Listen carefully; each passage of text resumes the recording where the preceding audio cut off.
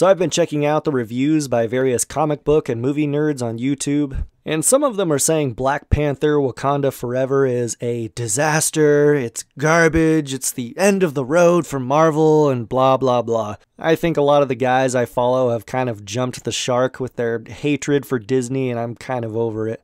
Yeah, Disney Marvel has made a lot of crud recently, but this is easily the best thing Disney Marvel has done in quite a while. And that includes Spider-Man No Way Home. Yeah, I said it. I didn't like Spider-Man No Way Home. For me, Wakanda Forever is almost awesome. I liked it far more than the first film, and it has renewed my faith in Ryan Coogler's career as a writer and director. However, that does not mean this movie doesn't have problems. Here's a brief spoiler-free rundown of the basic plot. King T'Challa, played by the late Chadwick Boseman, dies from a mysterious illness, and now the nations of the world perceive Wakanda is weak, and they are trying to exploit Wakanda for its vibranium. The US government has developed a machine that can detect vibranium, and in the government's quest to find vibranium, they accidentally discover an ancient underwater Mayan civilization led by Namor, played by Tenoch Huerta, or Tenoch Huerta? I don't know.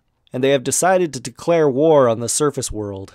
The Wakandans, led by Shuri, played by Letitia Wright, the Queen, played by Angela Bassett, and their General Okoye, played by Denai Gurira, must stop the Talokans from overthrowing the world. Oh yeah, by the way, the Mayan civilization is called Taloka. I loved the visuals in this movie. They were able to put some serious money behind it, and it looks like they gave the art department enough time to get their job done. So we get some large and impressive practical sets and very beautiful costume design. The computer effects are also a vast improvement over the 2018 Black Panther. I loved seeing the Mayan culture on full display here. The people of Taloka have beautiful costumes with big bright headdresses and hats made out of, different underwater sea stuff like shark cartilage, and Namor's throne is sitting in a giant megalodon jaw, which was pretty awesome. I also feel we got a much better look at the actual city life of Wakanda as well. There's a scene where two Wakandan guards open up a force field to the city by playing drums in a secret beat. And it felt like that scene in Undercover Brother where he does the secret handshake with the robot arm to get into the secure facility. And he's doing all these fancy handshakes, and then the computer says, "Blackness confirmed. You got sold." Oh, I wanted the Wakandan computer to say "Blackness confirmed" so badly. We all know the Wakandans salute, and they try to give the Talokans their own little hand gesture, which looks like a Hadouken from Street Fighter, or like the Baby Shark from the Baby Shark song.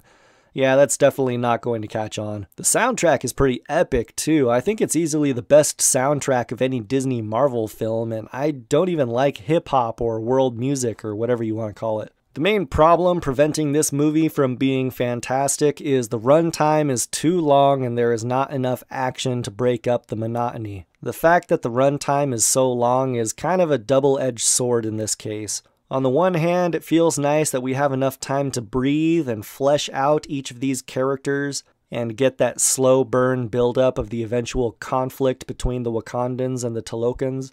On the other hand, I think Marvel movies should emphasize the action. These are movies about people with superhuman abilities, so we want to see these people do superhuman things. I worry that the runtime and small number of fight scenes will hinder the rewatchability of this movie. Also, a lot of the action takes place in the dark, and the Regal Theater I go to has a real problem with the brightness of their projectors, so I wasn't able to enjoy the visual effects as much as I wanted to. Regal, you have lost my business. I'm going to AMC from now on. Also, I was not a fan of Riri Williams' Ironheart and her suit. In case you don't know, Riri Williams is basically the female version of Iron Man, and her suit looks like a rejected robot design from the movie Real Steel. If you already saw Wakanda Forever and you thought it was too boring, I get it. I also could have used more action and a better choreographed finale, but at least it didn't feel and look like a cheesy Saturday morning cartoon. I would rather watch this again than Doctor Strange 2, Thor Love and Thunder, or Spider-Man No Way Home.